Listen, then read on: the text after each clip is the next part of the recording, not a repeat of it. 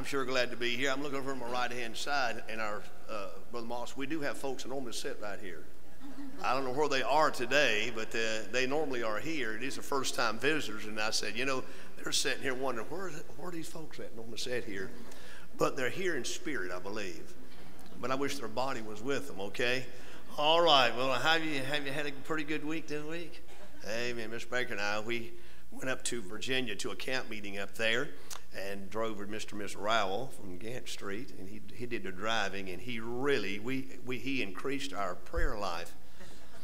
His driving is, there's a guy in the Bible named Jehu.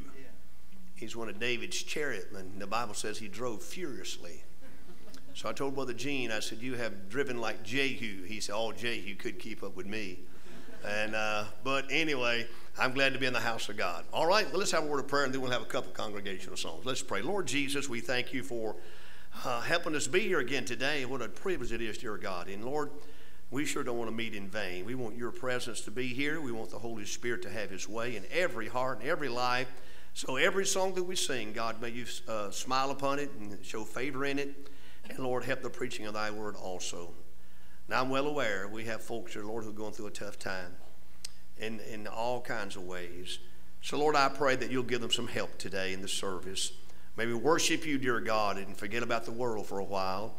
And, Lord, for that one person who may be lost today, that lost sinner who needs Christ, we pray they'll be saved today. Now, Father, we pray for the sick who couldn't be here this morning, part of our church family, Lord. Some of them are very sick, and Lord, we pray you'll minister to them. And Lord, we got some today who may be traveling somewhere out for various reasons. We, Lord, ask you to bless them. Now, Father, have your way. And all that goes on, in Jesus' name we pray, amen and amen. What number we got? 403. 403. Let's everybody stand. 403. Let's sing now. All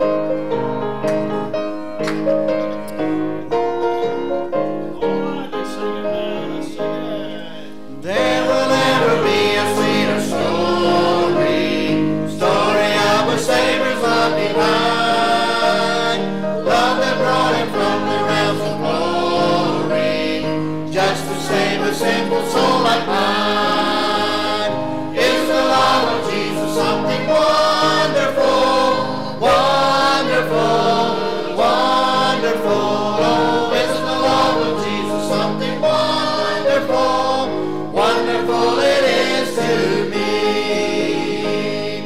Boundless as the universe around me, reaching to the farthest soul away, saving, keeping love, it was that found me.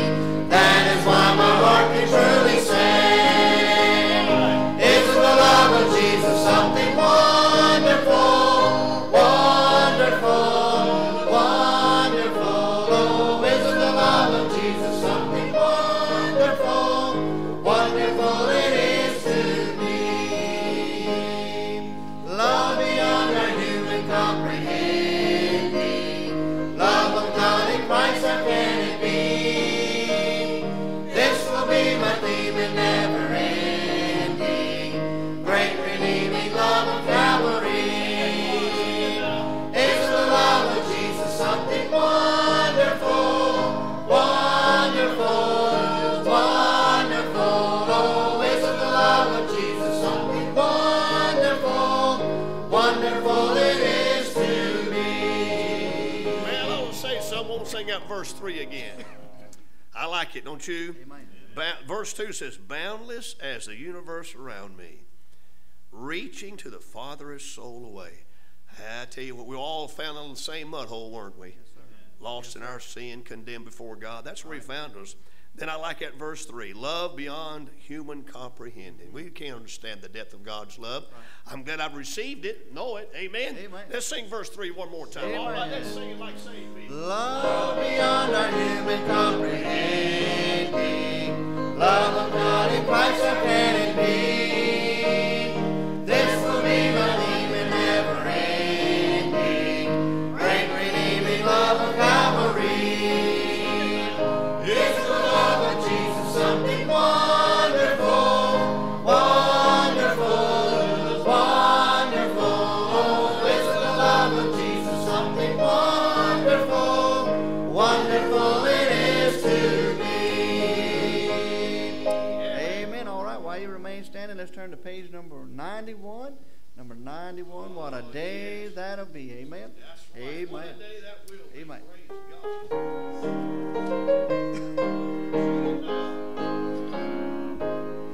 There is coming a day when no heartaches will come, no more clouds in the sky, no more tears to dim the eye. All is peace forevermore on that happy golden shore. Oh, what a day, glorious day that will be. Oh, what a day that will be. Oh, when my Jesus I shall see, and I look upon his face, the one who saved me by his grace. When he takes me by the hand and leads me through the promised land. Oh, what a day, glorious day that will be. There'll be no sorrow there, no more burdens to bear, no more sickness or pain, no more parting over them, and forever I will be, oh, with the one who died for me. Oh, what a day, glorious day that will be. Oh, what a day that will be. Oh, when my Jesus I shall see, and I look upon his face, the one who saved me by his grace. When he takes me by the hand and leads me through the promised land. Oh, what a day, glorious day that will be. All right, all God's people said, you can be seated. Isn't that a great song? That's going to be a great day. A day I'm looking forward to. No more sickness, no more pain, no more heartache. Whatever's bothering you now won't bother you in heaven. There'll be no bothering in heaven, okay? No bothering, no mess ups, and no nothing. How about that? Just, beyond our human comprehension, what God's got prepared for us. All right, I mentioned earlier about our first time visit over. This is the Moss family. Live over in the Smokes area. Well, Brother Lyons, how far y'all live from Smokes? Well, probably about 14 miles. Okay, they live in past Earhart. And so they live in that neck of the woods. I was up there in Ashton for a while, close to Smokes. We're glad to have you with us today. Amen. All right, any other first-time visitors with us? Any other folks here for the first time? We do have another. She's back with Miss Helen over here. She was here last Sunday, I think it was, or Sunday before. And she's back, and that's a real blessing. All right. And all right, I think we got a little ringing up here. You might want to cut it down just a smidgen, okay? This is a new mic. We're trying to get the kinks out of it.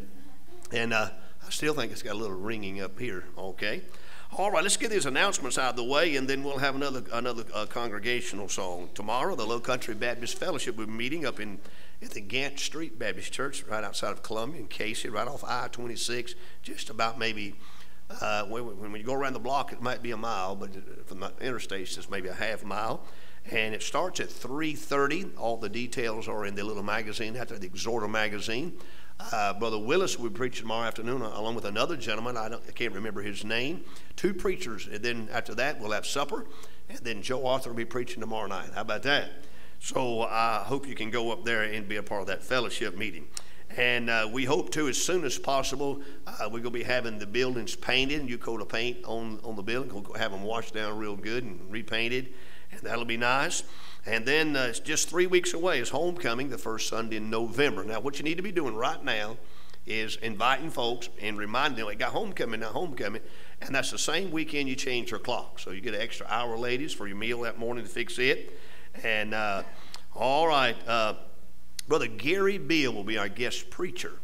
Brother Gary, it was an evangelist for many years, or I say a few years, and then when he's a pastorate and been pastoring now for over 20 years, and now he's back in evangelism. And so he'll be with us, and the Hoya family will be here singing. And, of course, we'll have other folks singing on that day. So it'll be a great day on homecoming day. We do have in the foyer some brand new tracts, gospel tracts. And that tract can go where you can't go. It'll speak when you can't speak. Just share them and give them out, mail them out. You get these envelopes in the mail. My wife does this. You get stuff in the mail and it's got a return envelope in it. Well, she returns it with a track in it, no matter what it is. And she'll send it back. And all right. Then a prayer request. If you have any prayer requests, we have a prayer box in the back. There are prayer cards in the back of the pew. You can fill it out and put it in the offering plate when it comes around, or put it in the prayer box back there. And we'll list that in our bulletin each and every week. All right? Okay, I think everything about the announcements. Let's have another good congregational song. Amen. Amen. All right, you can remain seated on this one, page 341, Victory in Jesus. Amen. 341.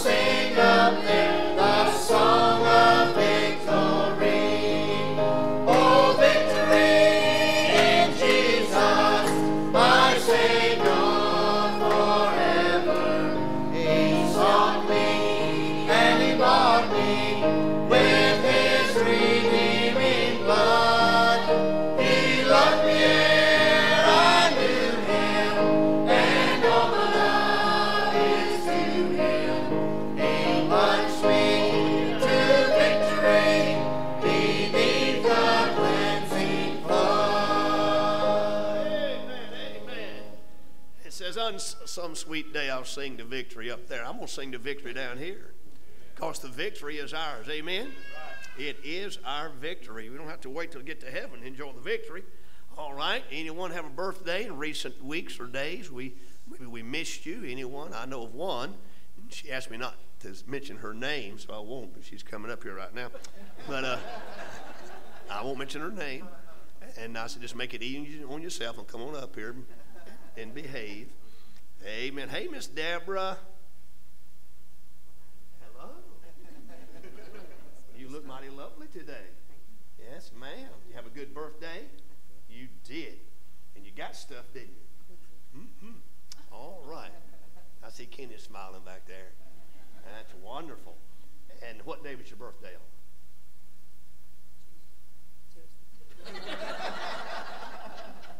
Somebody had to inquire us at Tuesday. I understand. Tuesday. And you know you're not getting old. I can't remember. You can't remember? Okay, let me see what I got here. I've got $1, 2, 3, 4, 5, 6, $7. You know what the number 7 is in the Bible? Thanks. You've been listening to me preach, haven't you? Thank you. Now, what's the number of 8? Perfection and completeness is 7. 8 is new beginning. New beginning. So you need $1 more, don't you? New beginning. Yeah, you got it. She said, do you have another one? What you got in there? What you got? There's the new beginning dollar, okay? Listen, she said, what else you got in there? All right, let's sing happy birthday to Deborah, okay? Happy birthday to you. Happy birthday, God bless you. Happy birthday to you. Amen. Watch your step, watch your step. Okay, we hadn't got time to go in the emergency room. We got church going on, okay? Oh, I tell you what's a blessing, always have a birthday, isn't it? Got another year here. In heaven, there'll be no birthdays. We sing that song, in a million years or 1,000 years. In heaven, you won't know when a year's gone by. Won't need to know about a calendar. Isn't that wonderful? The Bible says all things be new. And what we live by today, we won't live by up there. You won't need electricity. Ooh. No power outages in heaven. Isn't that? Streets that are pure gold. Not concrete or asphalt and dirt and rock, but pure gold. Can't wait to get there, amen. All right, the choir's going to sing a couple specials. Listen carefully.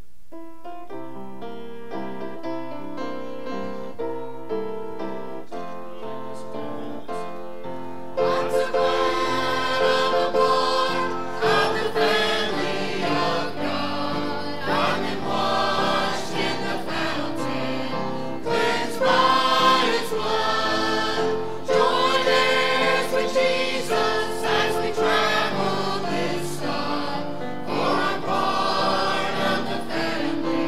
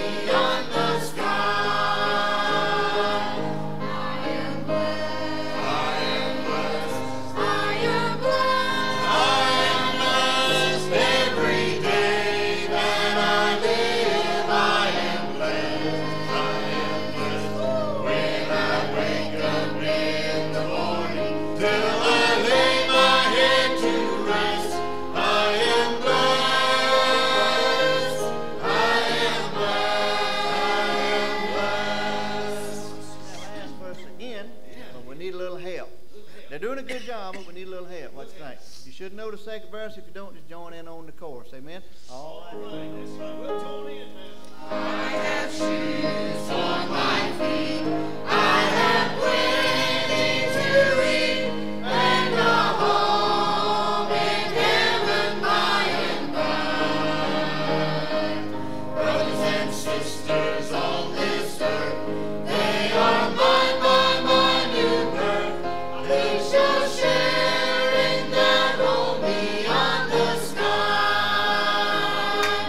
I am blessed. I am blessed. I am blessed. I am blessed. Every day that I live, I am blessed.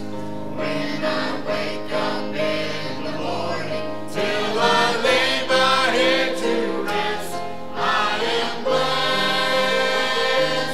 I am blessed.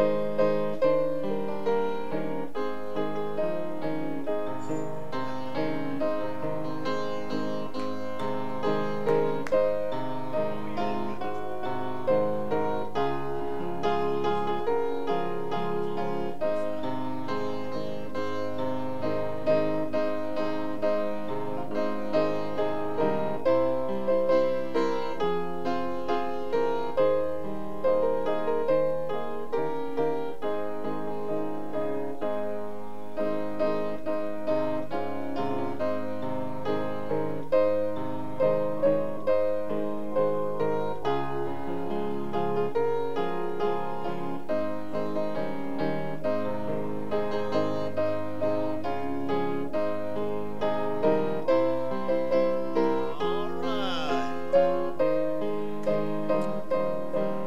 That's wonderful. That's wonderful. I am blessed. I am blessed.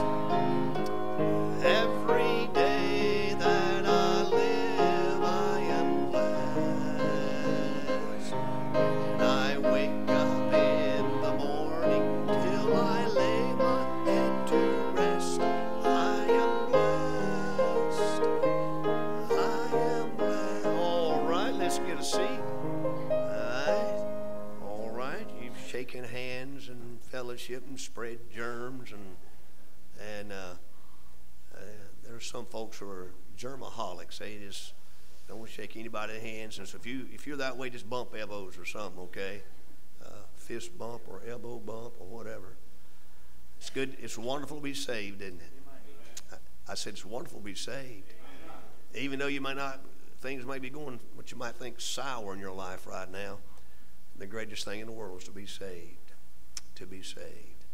A lot of folks may walk out on you in your life, mom or dad or spouse, mom, your children, best friends.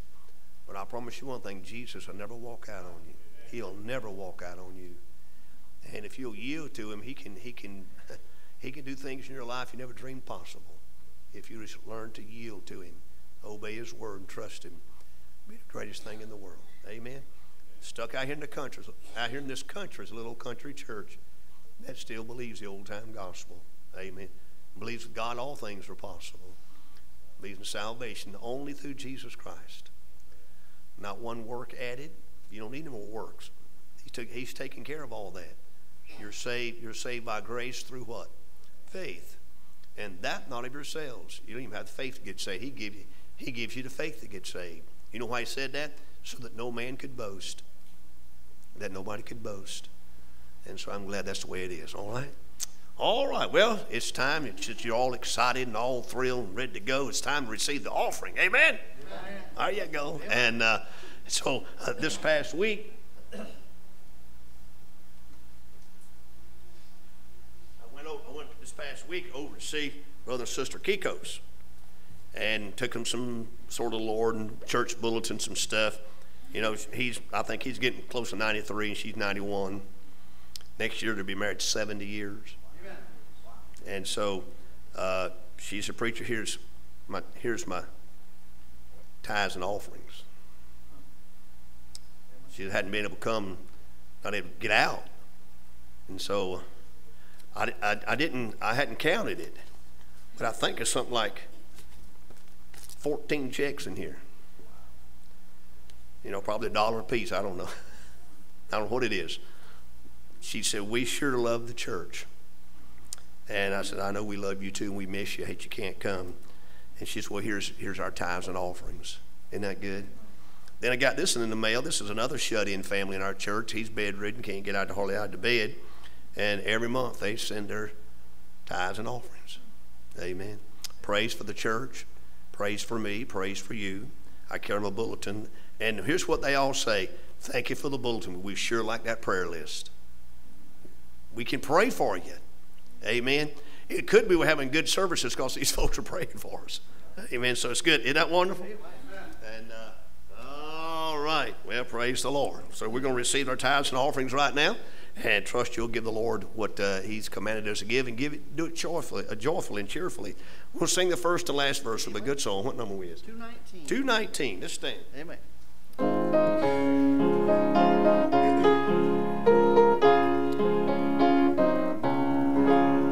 In the harvest field I ripen, there's a work for all to do. Hark, the voice of God is calling, to the harvest calling you. Little is much when God is in it, labor not for wealth or fame. There's a crown and you can win it if you go in Jesus' name. When the conflict here is ended and our race on earth is run, He will say, if we are faithful, welcome home, my child, well done. Little is much when God is in it, labor not for wealth or fame. There's a crown and you can win it if you go in Jesus' name. All right. Amen. Amen. Just slide on over Brother James a little bit there. There you go. You guys look pretty good down here. Look tip top. Amen. You two look really nice. Yeah, it looks really good. Kenny, what you need to do is just let your hair grow out real long. Just rake it over. Okay, and you be a hippie and folks wouldn't know it. Amen. James, you ain't far from that crowning day.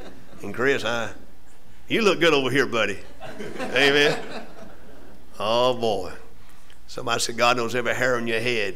And some of them, He don't have to count very much on some of them. Amen. Let's pray. Father, we're so thankful that we're able to give today. And we thank you, dear God, for giving to us so much. How you've blessed us beyond measure. And we praise you for that. And we ask you, dear God, to, and I know you will, bless those who give week in and week out so faithfully and, Lord, so cheerfully for the things of God. And I pray, God, you'd help us as a church to spend it wisely on those things, dear God, for kingdom's sake down here, that we'll try to reach the lost right here and around the world. And we ask you, Lord, to bless it. Bless the preaching in a few moments. Help one more special song, dear God. In thy name we pray. Amen.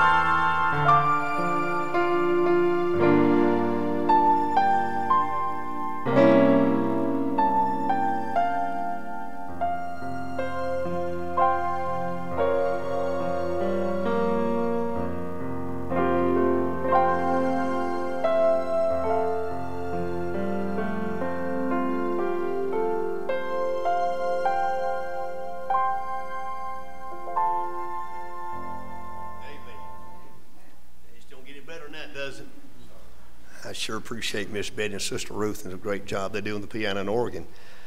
Well, right before we preach this morning, Brother Tommy's going to sing a song for us. So listen, let God speak to your heart. I just want to thank the Lord for all the things that He's done in my life. We got a blessing yesterday, and it didn't start out feeling like a blessing, but it was a blessing just the same. Right. A lot of times you don't know what you're facing, how it's going to turn out. And sometimes as humans, we want to know, God, why? And sometimes answers just aren't enough, but I'm glad that when answers aren't enough, there's Jesus.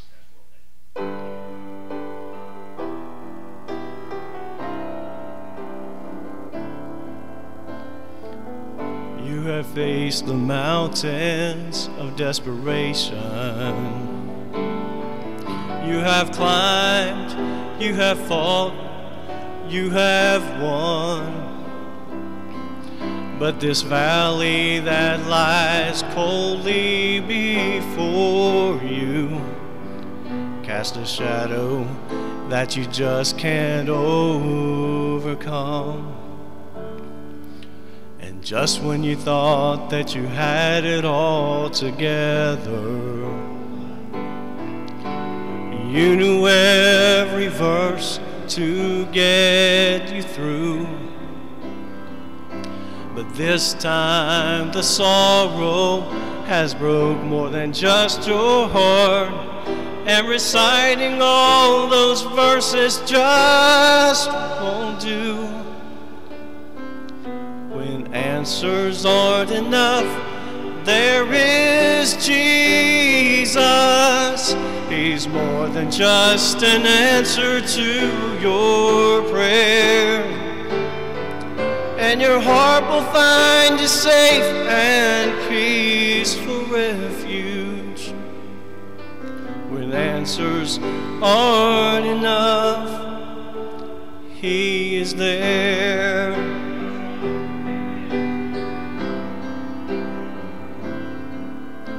Instead of asking why did this happen, just think where it can lead you from here.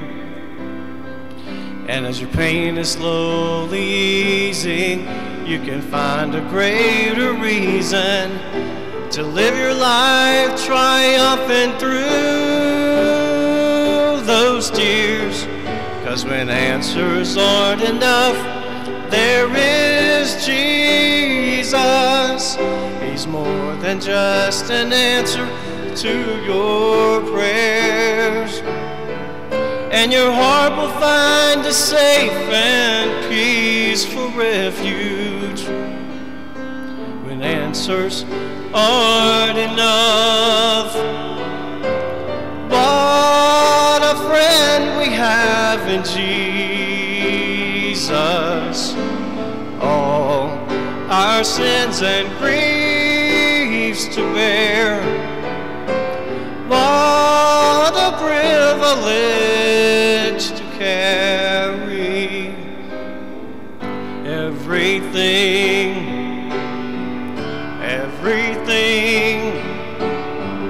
everything to God in prayer. When answers aren't enough, there is Jesus. He's more than just an answer to your prayers, and your heart will find a safe and peaceful refuge. When answers aren't enough, He is there.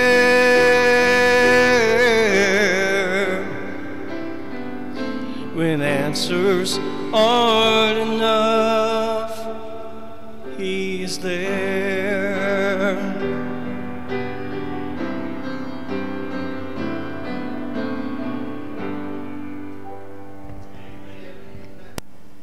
Tommy, well, there's a great message in that song, isn't it? When answers aren't enough, Jesus is there. You know what that means? That means He's all I need. He's all that I need. And He's all that you need too. Amen. Let's get our Bibles out this morning and turn to the book of John, chapter 14. A couple of weeks ago, I used the first 4 verses of this chapter for a message on heaven, but we're going to go further than that today in John chapter 14. And beginning in verse number 1, Jesus said, "Let not your heart be troubled. Ye believe in God, believe also in me. In my Father's house are many mansions. If it were not so, I would have told you, I go to prepare a place for you. And if I go and prepare a place for you, I will" what? "Come again, and receive you unto myself, that where I am, there ye may be also. And whither I go you know, and the way you know." Now listen to what Thomas said. Thomas didn't understand it. Thomas said unto him, "Lord, we know not whither thou goest, and how can we know the way?" And Jesus said unto him, "I am the way. Not only am I the way, I am the truth and the life. No man cometh unto the Father but by me. If ye had known me, ye should have known my Father also. And from henceforth ye know him and have seen him." Isn't that amazing? He said, you've seen the Father. They still don't get it. It has not sunk into these guys that he and the Father are one. In other words, Jesus saying, if you've seen me, you've seen the Father. The Father. Now watch Philip.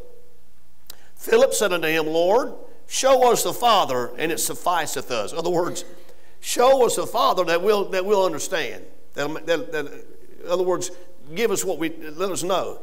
And watch what Jesus said. "Have I been so long with you, and ye hast not thou known me, Philip? He that hath seen me, have seen," what's the next 2 words? "The Father. And how sayest thou, show us the Father?" So there's 2 right there still scratching their head. And Jesus has answered plainly that if you've seen me, you've seen the Father. He said, "Believest thou not that I am in the Father, and the Father in me? The words that I speak unto you, I speak not of myself, but the Father that dwelleth in me, and he doeth the works. Believe me that I am in the Father, and the Father in me, or else believe me for the very works thereof." In other words, if you can't take my word that I am the Father, and I and the Father one, just look at what I've done. Only God could do what he's done. Amen? Only God could do it. That meant that he was God. Okay? If you can't take my word for it, look what I've done. "Verily, verily, I say unto you, he that believeth on me, the works that I do shall he do also, and greater works than these shall he do, because I go to my Father. And whatsoever ye shall ask in my name, that will I do, that the Father may be glorified in the Son. If ye ask anything in my name, I will do it." Now we'll stop reading there. As we go back to this our first verse here, and I want to preach this morning on "Let not your heart be troubled." Let not your heart be troubled. Now we hear these 4 verses a lot of times at funeral services. Folks have passed away, hearts are troubled. I heard one preacher say that ought to read those verses at a lot of weddings instead of funerals. I don't know about that. I did one time hear a preacher say at a wedding that we're going to have 2 deaths here today. 2 people are going to die. And what he was saying is she's going to die to herself, and he's going to die to himself, and they're going to become one. So that's a pretty good analogy there. So as we look at this thought of not being troubled, now we live in a troubled world. Not just, sometimes we think, well, there's trouble in the big city, and there's trouble in the metropolitan areas. There's trouble here. I'm telling you, there's trouble everywhere. There are troubled hearts this morning in this building out here in the country. And I mentioned that Miss Baker and I went up to a camp meeting. We rode with Brother Rowell and his wife, and now the church he pastors is about anywhere from 500 to 700 members. And so he said, Brother Baker, he said, I'm finding it more and more difficult for me to even, I mean, my people, the vast number of them having troubles beyond measure. And I've got to thinking about that. I said, Lord, here's a man that pastors 4 times when I pastor, and the heartache that's there. And so this morning, there are troubled hearts here. And so these words in John 14, if you look at the context of them, where they're at, they're following. In other words, this is a continuation of the Lord's Supper. He had just gotten through telling them, you know, this bread represents my body. This wine represents my blood. And of course, it was not fermented wine. And he said, there's going to be a new covenant, a new testament. It's going to be in my blood. And so he's talking about his death. And so there they are, and they're down. And so he knows their thoughts. He knows what's going through their mind. You got to understand that these disciples here, every one of them had in their mind that Jesus, they believed he was the son of David. And being the son of David, he would sit on the throne of David. And of course, they were under Roman bondage. They were slaves to a Roman government. And they had the idea that he is the son of David and he is God. Surely he's going to set up his kingdom. Now he's talking about dying. Dying? Yeah, he's talking about dying. And now their thoughts are going haywire. What is going on? We thought the Roman Empire was he was going to sit on the throne, and it was going to be a rebellion and be a war, and we'd win, and we'll be a great nation again. That's not what he's talking about. Their hearts are troubled. I mean, there's questions there and doubt there, maybe some fear there. Judas, when he hears this, he slips out the side back door. He goes and puts into action the betrayal of Jesus. And here they are, they're scratching their head and wondering and what's going on. And so Jesus, listen, now when he spoke these words, he was preparing them for more than just his death. He was preparing them for a great transition. And they didn't know what it was, but he's preparing them. Let not your heart be troubled. There's some things going to come on the scene that you don't understand now. No longer would they work with him and walk with him in a human body. He's going to die. And they would no longer see him with their physical eye. There was going to come a time here that they wouldn't hear his actual words again. He is going to die. But we know he dies, but he resurrects. And he is seen after his resurrection. And then you have the ascension. They soon would be, listen, they soon would be endued with the power of the Holy Spirit. Now they don't know that yet. They don't understand that yet. And the words he's speaking to them here, they can't grasp it right now. Think about this. Jesus was preparing them by making a series of promises to them. And right now, as he's speaking these words to them, they don't understand. They can't comprehend. But he's making them some promises. Can I say to you, the very promises he made them, those are our promises too. Amen. The Bible says he's no respecter of persons. And so the promises he made those men are our promises today. I'm glad that God keeps his promises. Amen? Amen. Amen. And he'll never go back on his word. Matter of fact, he honors his word above his name. Of course, his word and his name will go hand in hand. And so this morning out here in the country, I'm glad to tell you that the promises that God made these men, he makes to us today. And they were meant to help them, and they would endure their troubles and their heartaches. Now, what were some of these promises as we see here? First of all, the first promise, the promise of a new peace. The promise of a new peace. Let not your heart be troubled. Ye believe in God, believe also in me.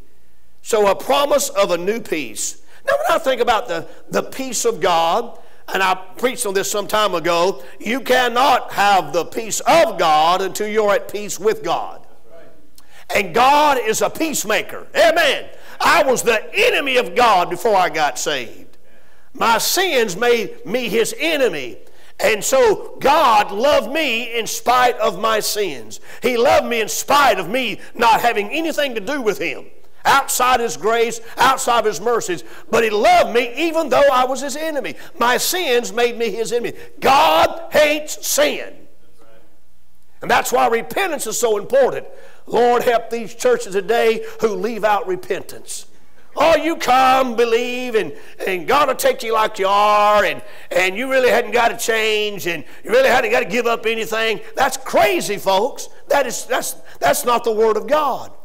And so He promised that He would give them a peace. And peace is not something that just happens. You just don't say, well, I'm going to have peace today. It's not something that just falls out of the sky and hits you in the head. What is peace? When He said, let not your heart be troubled. Peace is a result of not allowing your hearts to be captured by the fear and worries of this day. You see, the devil wants you to be captured by fear and worry. He wants you to be a slave and let that fear and the dismays and the heartaches of life drag you down. Jesus said, you don't have to live with a troubled heart.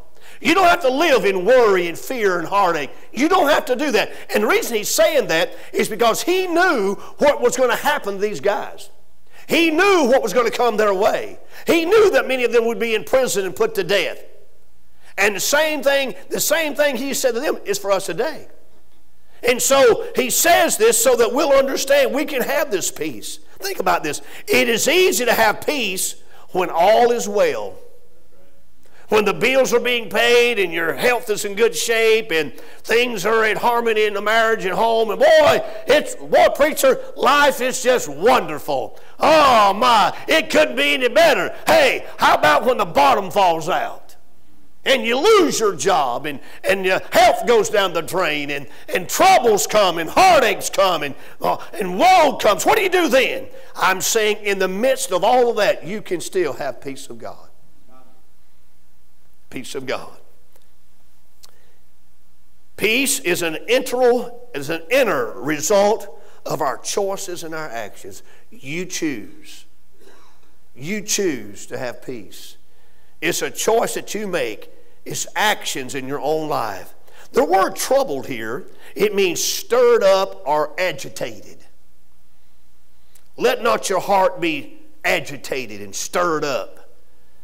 This world is full of agitators. Would you agree with that? The devil been agitating you?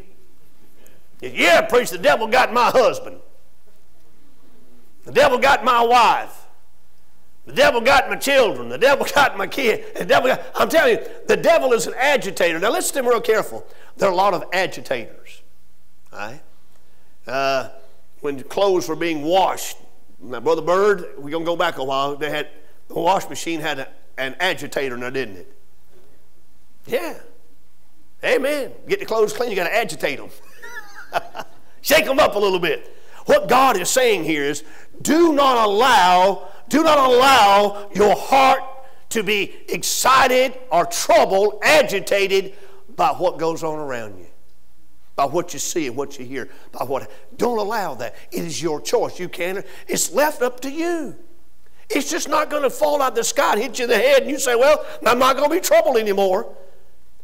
And so peace is an inward result of our choices and our actions.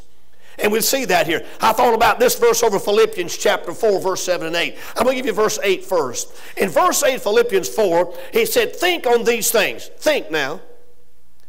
He says, think on truth, honesty, just, pure, lovely, good report, virtue, and praise. Think on those things. Think on those things. In other words, he's saying, if you're going to have the peace of God, and that's what verse 7 says, and the peace of God which passeth all what? Understanding. How do you understand something? You think.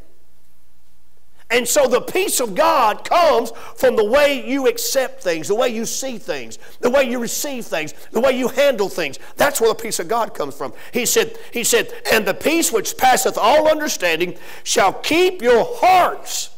Jesus said, let not your heart be troubled. And here it says, shall keep your hearts and minds through Christ Jesus. And he lists those things: truth, honesty, just, pure. So whenever something comes your way that would agitate you or trouble you or burden you, think on these things.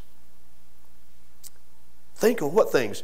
Pure things, honest things, virtuous things, the things of God. And when you think on those things, you'll say, well, you know what? It's going to be okay. It's going to be all right. Why? Because you're thinking on those things. And by you thinking in your own and reasoning, you can say, I do have Jesus. Amen? Because it said through Jesus Christ, or Christ Jesus. So our peace comes from God as we see the things that He has given us and allowed us to have. We have the peace of God. Hey, listen, my heart gets troubled sometimes, more often than you think. There's times that I'm saying, God, where are you? Then I stop and say, you know what? He's with me. And what I'm facing and what I'm going through, what I'm having to deal with right now, hey, He sees it, He knows about it more than I do, and He can help me handle it. Amen? Amen. So He made a promise of peace. Aren't you glad of that? And that peace is just not going to drop out of the sky, knock you in the heart or your head. It comes as you think on these things. So think about the Lord Jesus Christ. Amen. Amen. Number 2, He promised a new place. I covered that 2 weeks ago, so I won't spend much time on it. He said, I go to prepare a place for you. Amen, amen, amen. Dr. John R. Rice, who was a great preacher in his day, a great writer. As a matter of fact, he was the founder and editor of the Sword of the Lord until his passing on. We still get that magazine. A great man of God, written many books. And he wrote a large book on heaven. Questions about heaven, things about heaven. And so when they sent his first copy back, or for him to look over it, everywhere he had put heaven, they put the word heaven in the small print, small letter, small h. And he's called them back and said, why is that not a capital H? They said, well, it doesn't fit. It's not good grammar. He said, is Chicago a place? They said, yeah. New York, yeah. He said, heaven's a place. Put the capital letter back in. I like that, don't you? Heaven's a real place, glory to God. It's a place that He's prepared. And one of these days, that is where we're going to be. Yeah, glory to God. Heaven's a real place. Listen, heaven is where Jesus is. When your loved ones die in the Lord, they're saved, they die, they go to where He is, and where He is heaven. Amen? Woohoo! Glory to God. As a matter of fact, because you're saved and I'm saved, and we have the Holy Spirit in us, and that is Jesus, I can say to you, we can have some heaven down here, can't we? Ha-ha! Amen. That's all. It's not the real heaven, but we can have a touch of it. Because where He is, that's heaven. Think about this now. He will come again. He said that right there. I will come again, take you to where I am. He'll come to take us to where He is. Aren't you glad? He's made that promise. In other words, He said, I am the way. All you need is me. Fellas, all you need is me. Thomas said, how can we know? How can we know? And Jesus said, you can know because I'm the way. I want to say to you, He's the only way. There's not 10 different ways to get to heaven. There's not 100 different religions that'll get folks there. This is not the post office. There's one way to glory. Amen? And that's Jesus. Woo! Glory to God. There's some preachers need to understand that. So He promised a new place. And I'm glad I'm going there, aren't you? Number 3, He promised a new productivity. Look in verse 12. And what a new productivity. He said, verily, verily, I say unto you, he that believeth on me, the works that I shall do, that I do shall he do also, and greater works than these shall he do, because I go to my Father. Now, a lot of folks have misinterpreted that verse. Okay? A lot of folks have said, we can do the same things that Jesus did and greater things. What is He talking about here? Is Jesus saying that to the disciples, you fellows are going to be just like me? You're going to raise the dead. He's going to do all that. He's not saying that. Now, there would be miracles. There's no doubt in my mind these men would have the power of God in their life, and that power of God they would be able to see things happen in their ministry that only God could do. Now here you go, listen to me real careful here. Jesus was not saying that they would be exact copies of him. He's not saying that. He's not saying you're going to be just like me and you do greater things. What was he saying? Well, they had not yet received the Holy Spirit. Now listen to me real careful. He's saying, fellas, greater things you'll be able to do. Now here's why. Jesus, when he walked with these guys, could only be in one place at one time. Would you agree with that? He was in an earthly body. Even though it was an earthly body, he was sinless. Okay? He was a sinless Lamb of God in an earthly body. But he could not be in Jerusalem and over in Samaria at the same time. Okay? He was only one. And so because he was only one, now he could do miracles. We know he could do miracles without being there. But he was only one. He could only speak in one place at one time. Fellas, greater things will you do than I've done. You know why he said that? Fellas, I can only be in one place at one time doing one thing. But fellas, when I'm gone, you're going to be able to produce greater than me. You know why? Because my Spirit will be in you. Listen now. And when it's finally said and done, when my Holy Spirit comes to dwell in you, Peter, you can go one way. John, you'll go one way. Nathaniel, you'll go one way. And as you go, I'm going with you. In other words, Paul the apostle was down in Antioch. Peter and him was up in Jerusalem. Are you listening? Greater things. And so here's the clarity of that. When he said greater things you'll be able to, the fact is that right now, listen, Jesus was in one body. Now Jesus, listen, is in millions of bodies. When you got saved, listen now, when you got saved, you became the recipient of the Holy Spirit. Amen. That means you young folks are in school. When you go to school, guess who's going with you? The Lord Jesus.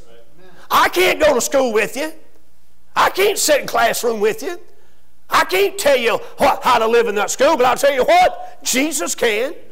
I can't go to work with you. I can't be at home with you. But the Holy Spirit can go to work with you and be at home with you. I can't go on vacation with you, but He can.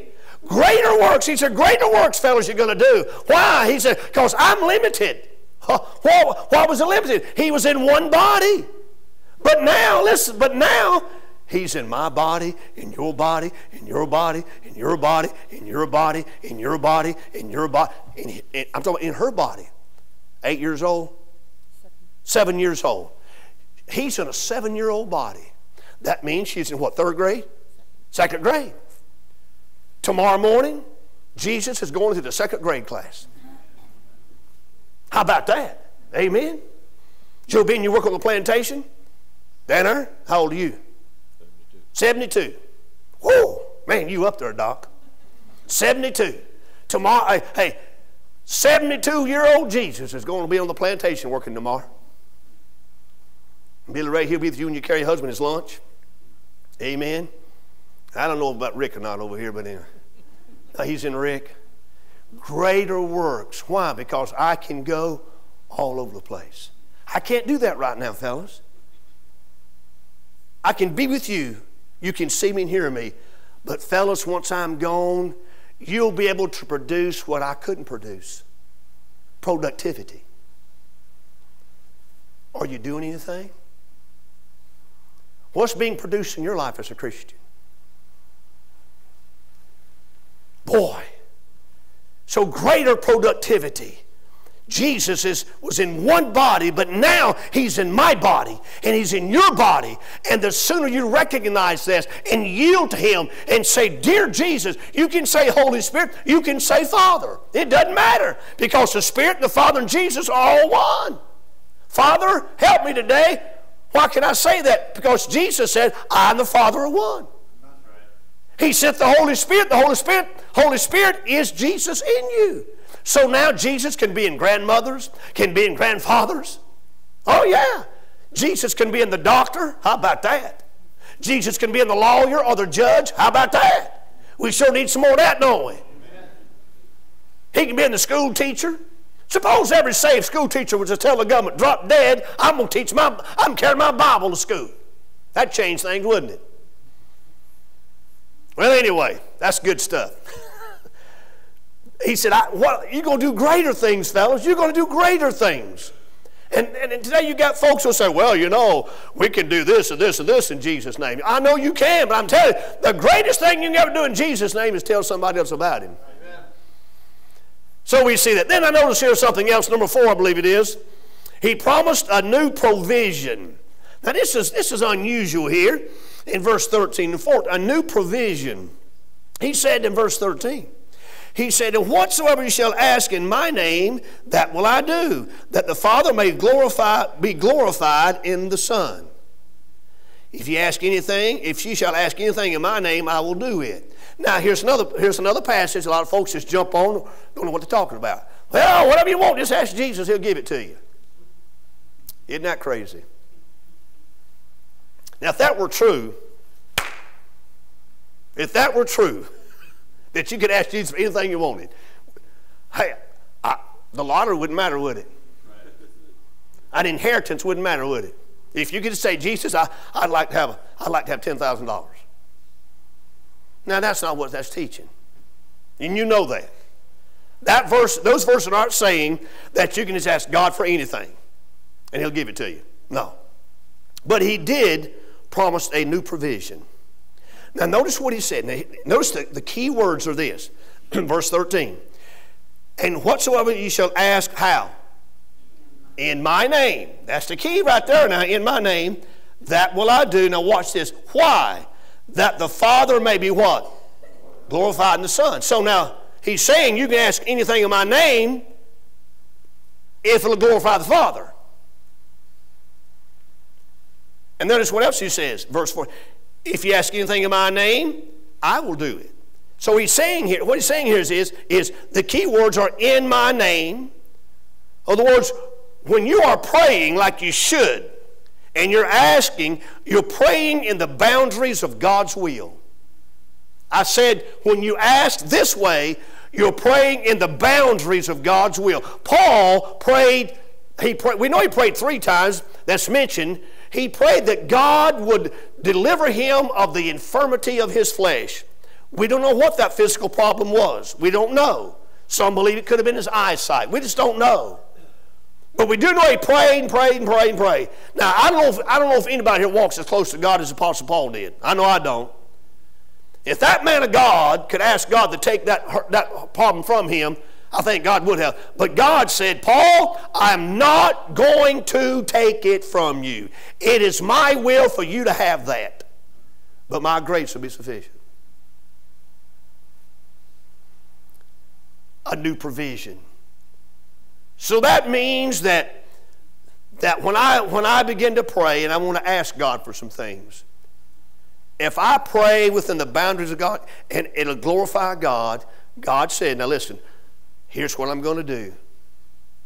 You may pray and ask for things that's not God's will for you. You may pray for some things that you won't glorify God in. He knows that. So if he gave it to you, it would hurt you more than help you. Yeah, you want that. If I give it to you, you won't glorify the Father in it. You'll glorify yourself. And he knows that. And by the way, you say, well, I wish God would heal my body. Oh, he will. I said he will. Maybe not here, but there. Oh, he could do it here too. Our good friend, Brother Barry, who normally is right here beside his son-in-law in his wheelchair, in his scooter, I call it. He's coming home from the hospital today. Been back and going back and forth. And he's told his wife, talking about dying. If I die, I want my funeral at the church. I want Brother Baker to preach my funeral. He's naming all kind of stuff. And his wife saying, Barry, don't be talking about dying. You're going to live. Amen? But he's alive. And one of these days he will be out of that wheelchair. Amen? Amen? Praise God. And so he promised them a new provision. God can meet your needs. Amen? And God is able, fully able and capable of giving you things that you never even dreamed of having. If you'll just be patient. Wait on him. New provisions. Amen? What a blessing that is. And praying. And then last of all, he promised a new partner. We've already mentioned him. Amen? A new partner. He said in verse 16, and I will pray the Father, and he shall give you another comforter, that he may abide with you. How long? Forever. Woohoo! Boy, that's good. He promised a new partner. Oh, boy. Now, God gave me a wonderful partner in my wife. There she is right over there. Wave at me, honey. Oh, how you like that? God gave me a wonderful partner. Oh, boy. Okay. And now, think about this. I'm her partner. She's my partner. We're husband and wife. You got your husband. You got your wife here today. Amen. And that partner knows a lot about you that other folks don't know. If you really want to know me, talk to her. And she better not tell you. Okay? And I can tell you about her. And I tell you sometimes. I don't tell you all the stuff. Amen? But I got a new partner. He's inside of me. A new partner. And they don't understand it yet. They don't understand it. But that new partner would come on the day of Pentecost. Amen? And I got to thinking about this. He will give you another comforter. His spirit, listen, his spirit only came upon certain ones in the Old Testament. In other words, the Spirit of God came upon Samson. The Spirit of God came upon Joseph. It did not dwell in them. In the Old Testament, the Spirit of God came upon certain people. The Spirit of God came upon Solomon, came upon David. But in the New Testament, the Spirit of God comes in to us. Amen? I have what David don't have or didn't have. I have what Solomon didn't have. Amen? That's wonderful.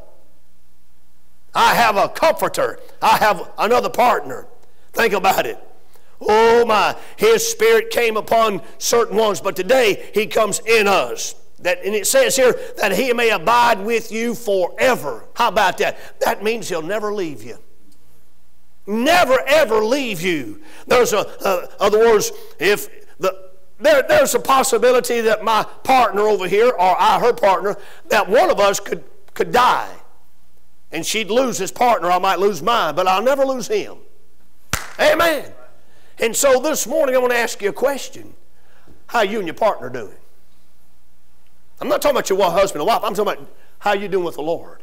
What a wonderful partner he is. He is. Think about this now. This new partner, the Bible says that would give different gifts or sign gifts in that early church. What are sign gifts? Well, sign gifts were those languages that had at Pentecost, where they spake with tongues of fire. And those were language. Those were not unknown tongues. It was a known language to those who heard it. Why was that? It was a necessary tool that those who did not understand their language could hear it in their language. Why? So they could get saved. That tells me that if God can do it, then he can do it now. It was a sign. It was a sign gift. And it talked about healing. That was a sign gift. Prophesying. Hey, we don't need any more prophesying. Somebody said, well, let me prophesy. What are you going to prophesy outside this book? I got news for you. We don't need any more prophecy. Matter of fact, the Bible says this is a more sure word. A more sure prophecy. We don't need any more prophets. Why? We got it right here. Right in your lap, right in your hand. You got it right there. That's all you need. That's God's prophetic book. Amen. So that's not necessary anymore. When that which is complete shall come, that which is incomplete shall be done away. So then he said, then it's going to have service gifts. We're talking about the Holy Spirit now. Service gifts, yeah. It talks about the gift of helps, the gift of administration, the gift of teaching, the gift of giving. He talks about gifts of service. Listen to me. If you're saved, I'm saying it didn't matter if you're a 6-year-old little girl, 7-year-old little girl, or a 70-year-old man. If you're saved, you have a gift in you. You may have more than one. What is it, preacher? I don't know what it is. But you need to find out what it is. Because the Holy Spirit, your partner, has given it to you. Amen. And you can use it. If you'll allow Him, yield to Him, He'll show you what it is. And all the gifts, you know what it's for? It's not for you. It's for the edification of the church. Miss Betty, God has given you the gift of music. You know why? That's not necessarily for you. It's for them. It's for me. It's for your husband. It's for our visitors. That's a gift that God's given that would edify the church and glorify God. Isn't that wonderful? I know some folks got the gift of gab. Now, if you're going to gab for Jesus. You said, preacher, I wish I knew what my gift was. God doesn't have your gift under a bush somewhere trying to hide it. The Holy Spirit says, if you just listen to me, I'll tell you what it is. Oh, yeah. Oh, boy. You may have more than one gift, but you got at least one. And all these gifts are used for the good of the church. Then he talked about the fruit of the Spirit. It's fruit of the Holy Spirit. It didn't say fruits, it said fruit. Galatians 5:22 and 23 talks about the fruit of the Spirit. Let me give them to you right quick. Here they are. Listen to this. The fruit of the Spirit is love, joy, peace, long-suffering, gentleness, goodness, faith, meekness, and temperance. That's the fruit. Boy, I sure wish I had more patience. Say amen. Yeah, well, you can. Why? You got the one inside. You can give it to you. Boy, I sure wish my wife would be more understanding. And she may not be, but God will help you with understanding.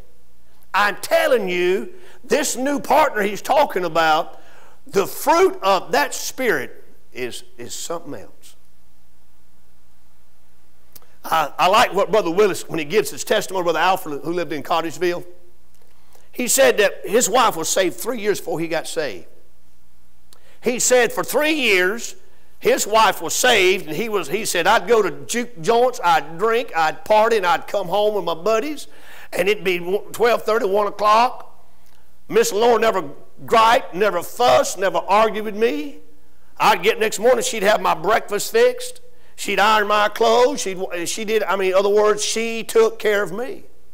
She never hounded me.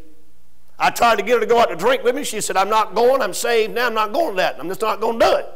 He said, his buddies would say, boy, when I got home last night, my wife jumped all over me. My wife, she just jumped down my throat. And, what'd your wife do, Alfred? She said, she fixed my breakfast. She ain't said a word to me. Wonder where she got that from. Her new partner, Holy Spirit. As a result of that, for 3 years of her exemplifying the fruit of the Spirit, long-suffering, patient, kind, her husband got saved. Amen. Oh, preacher, I wish I had this, I wish I had that. Well, you can have it because of that new partner. And these fellas didn't know it yet. They didn't understand it. But I got news for you. Buddy, when that day of Pentecost came and the Holy Spirit came, they became bold in their witness. Bold in their witness. They ventured out. They all went their separate ways. But they didn't go by themselves. Under the tutelage of Jesus, He would send them out what? 2 by 2, right? You don't find that anymore. Nathaniel went one way, Bartholomew went one way, Thomas went one way, Peter went one way. They all went their separate ways, but they didn't go by themselves. They went with that new partner. Ha ha! Glory to God. Brother Sam, you never drive alone. You'll never go to bed alone. When you lay down tonight, He'll lay right down with you. That's why you don't need to be troubled. Let not your heart be troubled. Oh boy. Well, all these can be yours and mine if we yield to the Holy Spirit. You know, Jesus never promised an easy life. You won't find anywhere in this Bible that he promised you that you would never have burdens. But he did promise that he's the great burden bearer. He never promised you that you would not have a storm. But he did promise that he would help you in and through your storm. That he would either calm you in your storm or calm the storm. He did promise that. He never said you'll be alone. He said, I'll be with you forever. He said, in one day, I'm going to come back and get you. I'm going to receive you into myself. Wow. What a day that's going to be. Let not your heart be troubled. We live in a messed up world, don't we? It's confusing. Our government's falling apart. Society's going down the drain. It's a mess. I mean a mess. Churches are getting more liberal than ever before. We're living a messed up day. Preacher, what's going to happen? Is it going to get turned around? Can things be like they used to be? It's not going to be. But I tell you what, in this agitating, aggravating, sinful world, you can have the peace of God if you set your mind to it. Set it in your heart. Everything's all right in my Father's house. Years ago, we taught the kids a song. I wish I could sing it. I wish I could sing all together. Everything's all right in my Father's house. In my Father's house. Everything's all right in my Father's house, where there's joy, joy, joy. Where's the Father's house? This is not it. This is just a place of worship. Everything's all right in my Father's house, where there's joy, joy, joy. How? Because the joy giver's in there. I refuse to kick him out. Why would you want to kick out joy? Why would you want to kick out peace? Thank you, Lord. Give me peace in this, Lord. God, give me joy in this. Help me, Lord. He'll help you. I promise you. But the first thing you got to do is be saved. If you're not saved this morning, you can't have any of this if you're not saved. But if you'll get saved, a great, big, loving God will move into your life, wipe out all your past, forgive all your sins, come in and take up His abode in you. And if you'll just yield to Him day by day, all these things can be yours. And the life ahead here, and then a life there. Amen? Let's pray. Our Heavenly Father, I'm glad I can call you Father because of Jesus, because of the Holy Spirit. And I pray now that you will speak to every heart in this building, every individual who's not saved. It could be a little boy, a little girl. It could be a teenager, a middle-aged mom or dad, or an older person that's not yet saved. Oh, God, speak to them. And I pray, Lord, that you'll convict them of their sin. Show them, Lord, the error of their way. But, Lord, show them how much you love them, and I know you will. And I pray you'll give them, Lord, the faith they'll need to be saved this morning. And, God, I pray for those who here who are saved, whose hearts are troubled right now, whose thoughts and actions, dear God, are not confining to your will. Lord, help them. Please help them as only you can. And I pray you'll bless the invitation. Help those to come and pray, Lord, who need to come and pray. Help those who need to be saved. God, come, and we'll show them how to be saved. In thy name I ask it. Amen and amen. Let's stand with our heads bowed and our eyes closed. Organist's going to play. Would you come right now? You got a troubled heart? Come on. Troubled about your own life or maybe your children. There you go. Here comes a mama and a daughter. How about it, Daddy? How about it, grandmother? What's troubling you today? Family problems? Financial problems? Jesus said, don't let that agitate you. Don't let that get up under your skin. You got me. Whatever's wrong in your life, you still got Jesus. He's the great reconciler. He's the peace giver and the peacemaker. That's right. Come on. Pray. Well, I love it when children come and pray. That's right. Come on. That's wonderful. Maybe one of you ladies come pray with Miss B. Maybe one of you ladies come pray. There you go. She's got a troubled heart. I know a little bit about it, but not much. Just a little bit.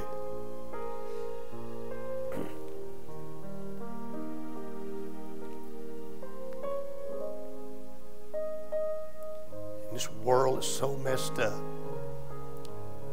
So far away from God, it's pitiful.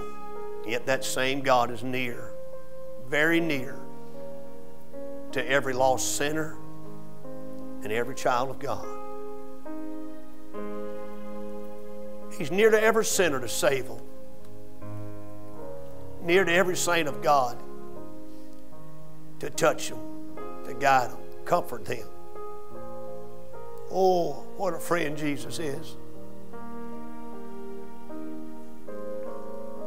He's a homemaker, not a home wrecker, but a homemaker. He's a life builder, not a life destroyer.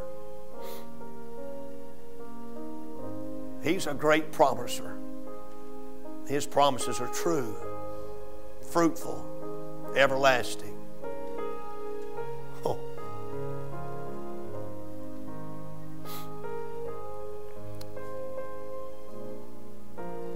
So whatever it is this morning that may be heavy on your heart, allow Jesus the opportunity to bear it with you and for you.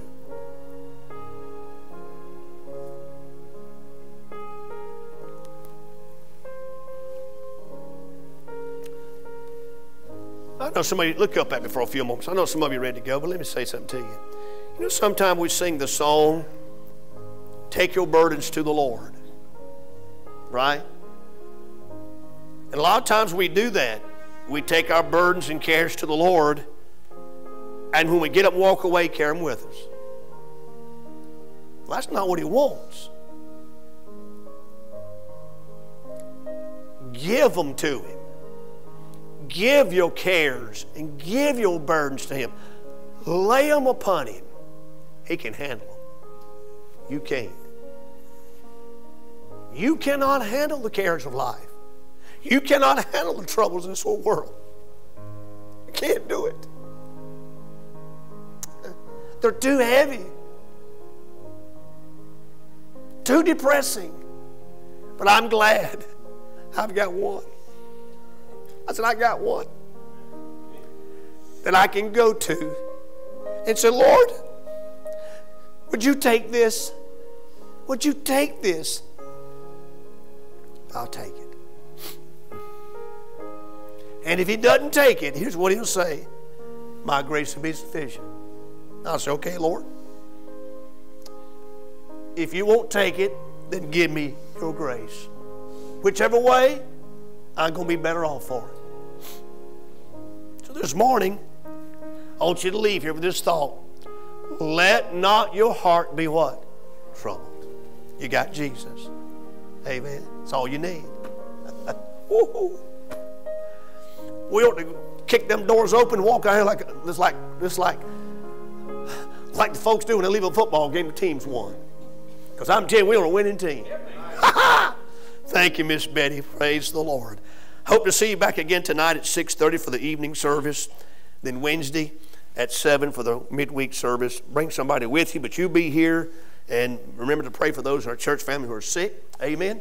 All right, all hearts and minds clear. Anybody want to give us a good word of testimony? Maybe answer prayer or something? Anybody at all? We had some in Sunday school, but maybe somebody out here wants to give us a good word of testimony. Anybody at all? Anybody?